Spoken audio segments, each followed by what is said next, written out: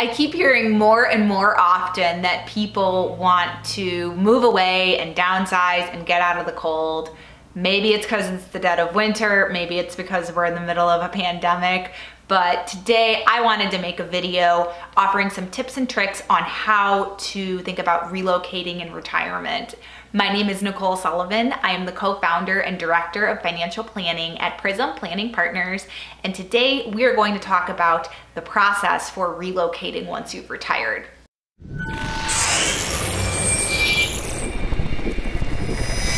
And to start off, I want to say this isn't like a formalized process. I think it's a way to get you and your spouse on the same page and just wrap your head around the notion of picking up your life and moving to an area that you've never lived in before.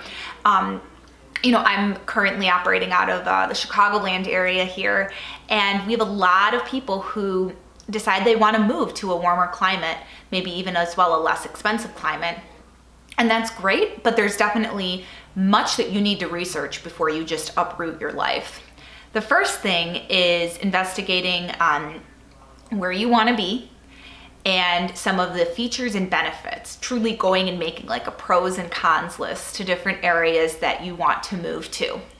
A major consideration is certainly the cost of living in a new area. Will you be able to afford to buy a home that suits your needs? Different places obviously have different costs of living as well. So you want to make sure that, the tax rate is obviously appropriate for your situation, but, day-to-day things like, going to the grocery store or buying insurance, that may not be totally outrageous.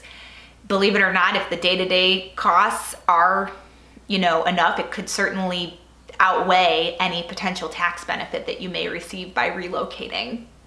So important, I think, to work on that piece in collaboration with a financial professional who can help run some numbers. But I think more importantly than the financial piece is to make sure that a relocation is going to fit in with your lifestyle. So that's making sure that you have access to a group of friends and a social network, access as well to the airport so that you can get to visit folks quickly and easily, and also that kids, grandkids, and other friends can come and visit you with relative ease. If you're remote, it can be very challenging as well to hop on a plane, but even to partake in activities of daily living. And most notably, I think that involves medical care. We've had a couple of clients contemplate wanting to move to remote areas, but to find out later on that maybe these places were a little bit too remote and a little bit too far from their doctor.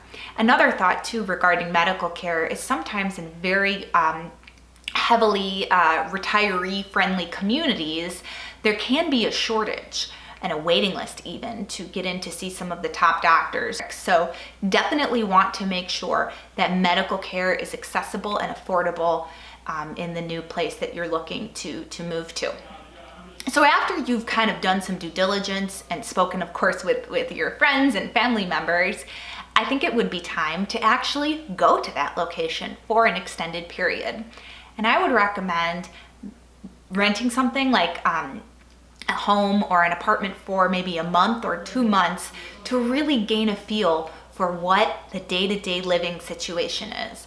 I think it's quite important to do this before you sell a home and make a tremendous investment in a new residence. And finally, if both you and your spouse are in agreement that you want to move to a new state, it's time to do it. A tip though is that if you're looking to establish residency in a new state, you need to make sure that you are completely severing ties with the professionals that you've worked with in your previous location. So this could, again, involve getting a new doctor, joining a new house of worship, joining a new gym.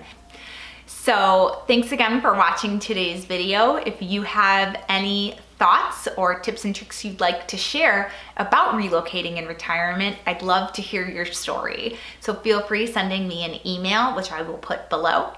Also, please check out my website, which is prismplanningpartners.com. We have a tremendous amount of resources, ebooks, videos for you to peruse. Thanks so much. Take care. Bye-bye.